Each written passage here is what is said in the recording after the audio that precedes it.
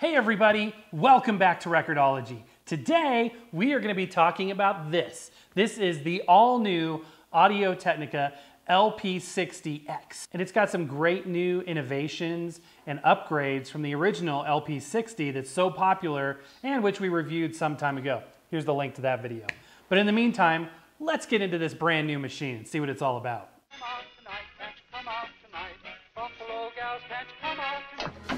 Welcome to Record-ology.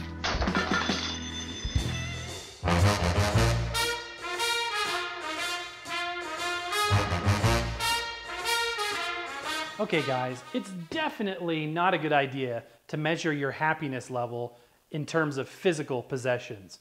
But there's something that makes me undeniably excited and happy about opening up a brand new record player or even checking out a used one.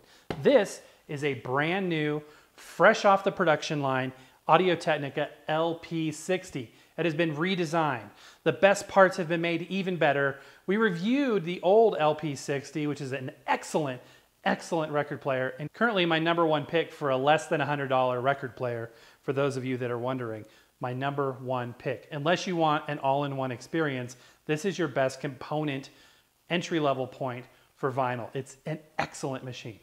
But anyway, this is the all-new AT-LP60X fully automatic belt drive turntable, and the packaging is just awesome. We've got the specifications, we've got pictures, and on the back we have a picture of Hideo Matsushita testing a phono cartridge from 1965, I believe, and some great specs.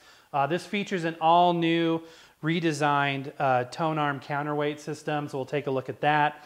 And it includes an audio cable, and I love this infographic right here. It even tells you how to connect this, because we get a lot of questions about, well, is this something that you need a pair of speakers for? Does it have built-in speakers? And this explains you either need powered speakers or you need an existing stereo system with speakers. Okay, let's get into it. I love the Audio-Technica packaging. Okay, I thought that was a drawer, but it actually lifts up. All right, we've got our instruction manual, and we've got a 45 RPM adapter right there. We've got our 2 foam blocks. One of them is marked accessory, so definitely don't throw that away until we look inside. And now I'm just going to lift it out. Doesn't weigh a whole lot. Okay, let's go ahead and take off the packaging materials and get a closer look. All right. This is definitely very well packaged. And for those of you that have seen this show before, you will know that I don't open these very gracefully. It's kind of hard to do it while you're on camera and trying to actually do it at the same time. So the platter is here, so I'm going to set that aside so it doesn't fall out. And I'm going to remove this brick right here. It's got some accessories, so we want to set that aside. And then here is the turntable itself. It is wrapped in plastic wrap, which is like an anti-static wrap. And then on the inside, it's got like, oops, see what I mean? Not too graceful. And on the inside, we've got a foam wrap on it as well. Here's the big reveal, guys. Here's the big reveal. Oh, that is awesome. Now, I'm a big geek, and I love seeing the inner workings of things. So being able to see what's under the hood right off the bat, I think that is cool. This is a belt-driven, fully automatic turntable. And while we have it open like this, and before we put the platter on, let's go ahead and take a closer look. So here is the pulley for the motor, and that will attach to the belt that'll go around the platter. And over here we have the mechanism for the automatic turntable itself. Okay, so here's the platter. It's also wrapped in a protective plastic. This is aluminum, which is a great anti-resonance material. So it will help prevent resonances that you don't want from getting picked up by the tone arm and the stylus and projected out through the speakers. So there's the bottom side. It is aluminum. It is belt driven, so you can see the belt right there on the inner edge. That will correspond to this pulley right back here. Now, they've done a really good thing in that they've put a little piece of ribbon and tape behind this pulley. Now watch what this is going to let us do. This is super, super cool. So we are going to gently place the platter onto the turntable like this. And this ribbon that's taped down here, let's go ahead and remove the tape. Don't let it pull too hard on the ribbon, but remove the tape. Now you can take the ribbon, which is behind the belt, and use it to help you guide the belt behind the pulley there. Easy as that. Now we're ready to roll or spin. Next, we place the felt platter mat right on top here. You can use the felt one that comes with it, which is a great material and a very common platter mat material. Or you can upgrade and get like an aftermarket acrylic or leather. A lot of people like cork, and we've done other shows about that as well. But yeah, this is a great starting point and a lot of people just like the felt. So a great platter mat to have there. And we put our 45 adapter right back there. It's got a little indent, so when you want to take it out, you can push it back and lift it right out, and then obviously it goes right there. So if you're playing a 45, you know, a record like this that has the big hole, it appropriately spaces it so that it will fit the hole in the record perfectly. Okay, you guys, so it comes with a very useful user manual, which is actually really nice. It's got some pictures and explains some basics, which is really good because I'm a visual person. I don't want to read through a bunch of instructions. In the other brick here, the one that said accessory, we've got a power supply, I believe. I'm trying to see if there's anything else in here. Looks like that's all that's in there. So we'll pull this out, and there we go, the transformer. Now, something that you're going to see a lot in record players these days is this push to use detachable cables. A lot of older record players will have cables that are attached to the back of the record player permanently. So if the cable wears out, it's kind of frustrating. But this one and the new LP120s as well feature cables that can be unplugged from the back of the unit. And speaking of the back of the unit, let's take a close look at the back of the unit and see what we got back there. Okay guys, so here is the back panel. It is pretty simplistic, which is a good thing. You simply plug in your power supply right there that it came with. The other end into the wall power supply or a power strip. Now this is kind of interesting, the way they did the audio out. It actually uses a mini plug cable that's included, mini to RCA stereo.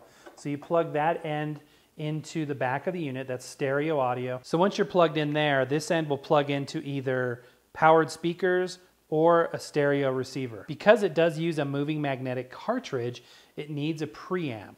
We've talked about this in the past, but basically a moving magnetic cartridge, where the needle is actually a higher end pickup, but it puts out a lower voltage. So that means that it needs a little bit of amplification on top of a regular volume control. So this record player comes with a built-in preamp, which is awesome. You can use an external one or the built-in one.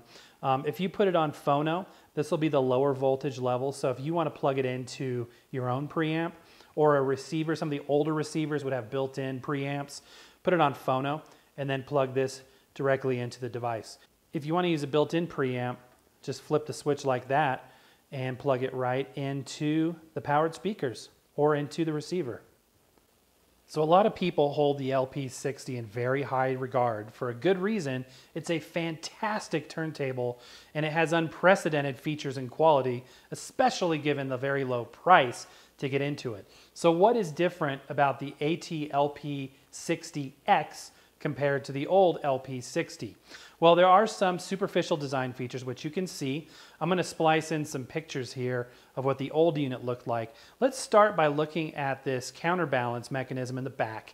This is a spring-loaded counterbalance, so you don't have to worry about adjusting it. Everything's very automated on this turntable, so you don't need to worry about adjusting the counterbalance either. It's not going to damage your records. It's not going to put too much downforce or tracking force on the needle. Everything is set as it should be. But it does have a new look. It has been redesigned, and there it is. There's also been some redesign to the front panel of this unit. I think it looks better than ever. Very, very cool. Also, the plinth, which is this material here, has gone through a redesign, especially back in here. There was a raised area in the back, which it no longer has. It's got a much more sleek look to it. It looks great, you guys. Aluminum platter, plastic plinth. Both of those materials, the ABS plastic and the aluminum, are very low resonance materials. So that's all good for sonic reproduction of the records. It prevents unwanted vibrations from speakers or for walking across the floor from creeping into the stylus and therefore into the sound that you hear on the speakers. Okay guys, this is a fully automatic turntable, but there still are some controls you need to be aware of. It offers simple push button start and stop. So there's a start button, the stop button. This button right here will raise or lower the tone arm. So that's like a cueing lever that we've seen in the past, but it's automatic. So instead of needing to touch the cueing lever back by the tone arm, you just press this button to raise or lower the tone arm. Also, one bit of information we do need to tell the turntable is the size of a record. Either 7-inch for 45s, or there's some 33s that are 7 inches, or 12-inch for a full-size LP. If it's a smaller record, 7-inch. If it's a full-size 12-inch record, you go up there. This does not play 78, so don't put a 10-inch record on here because it's not going to know where to drop that needle appropriately. Also, over here on the left is a push button to select the speed, if it's 33 or 45. First thing we're going to do is play 45. So I am going to put the 45 spacer on. I'm going to gently place my 45 RPM record on. I'm then going to select 45 RPM, which is the indented position. Next is we need to tell it it's a 7-inch record, and that is it. We can then just press start. And it does everything automatically. It raises the stylus and tone arm, and it rotates it to the correct starting position, and it begins playing the record. And that is so, so awesome. We can press this cueing button right here to raise it anytime we want, if you want to stop the music or pause it, as it were, for a second. And then pressing it again will lower it back down onto the record. And when you're all done, all you got to do is press stop, and it'll raise, rotate, and lower, and then it'll stop the platter all by itself. A fully automatic turntable, and that is awesome. Now, let's try playing a 12-inch record. So we'll put our 45 spacer back there, and we are going to do a sound test here in a minute, but first I just want to show you the mechanics of how it works. So we're going to place our vinyl record on just like that. This is a 12-inch vinyl record. So we're going to want 33 RPM. So I'm pressing that button to the 33 RPM position, switching this back to 12 inches. That's going to tell it where to drop that needle. So now, instead of going over here to drop it where the 7-inch record was, it knows to place it on the outside. But again, all I have to do is hit start. And it does it all by itself. This is the coolest thing ever. And did you notice how compact this unit is? There is no wasted space. So if you're on a limited space situation, if you're in an apartment or you just don't have a lot of room for extra stuff, this is a perfect turntable for you because it's so small. It packs in all the features you need. It packs in excellent Audio Technica quality into a very small package. All you need is this and a pair of powered speakers, and you really have everything you need for a complete vinyl setup. So what do you do if you want to play a specific track? Simply press start like you normally would.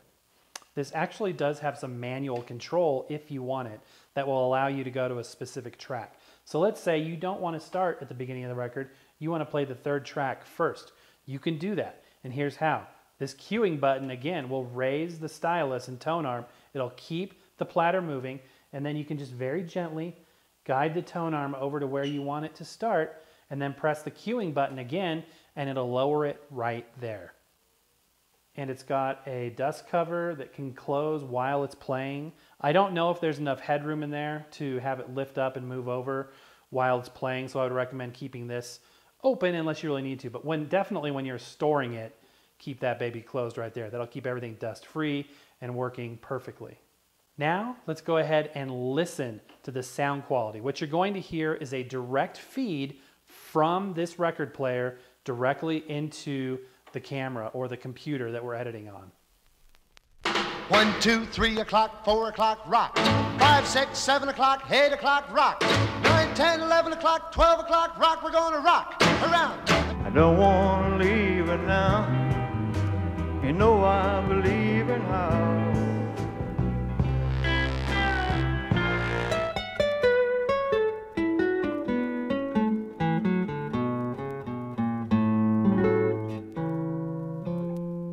Okay guys, and there it is. I hope you enjoyed this video. If you want to get your very own LP60X at a really good price, click on the link in the description below. Now, don't forget to share this video out to your friends. I appreciate you guys being there more than you know. Happy record hunting. We'll see you next time. I'm not very good at this. Neither am I. Okay, what can we lose? Thank you for watching Record-ology. Stay tuned for a new show every Sunday and Wednesday. Don't forget to hit subscribe and check us out on Instagram and Twitter. Hey, you're wonderful! Hey guys, welcome back to Record-ology. Today we have a turntable. That's all I got. Tell us about it. This one right here is from Technica. It plays records, and you can play all sorts of records on this bad boy. That's all I got. Okay, Yep. cool. That was good. Just thought I'd be part of it. Thank you.